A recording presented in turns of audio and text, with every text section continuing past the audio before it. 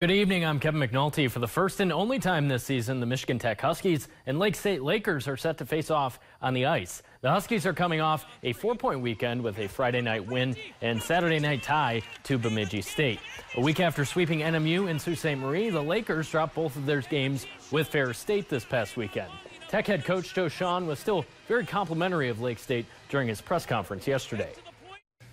You know, you watch them in the offensive zone. We're watching some of their play from Ferris last weekend, and you watch their offensive zone play, and you think, you know, they're dominant. You know, they're finding loose guys. They're hard to contain in the corners, and then the shots are 22-9 for Ferris. So you kind of wonder, but I think they're offensively very creative.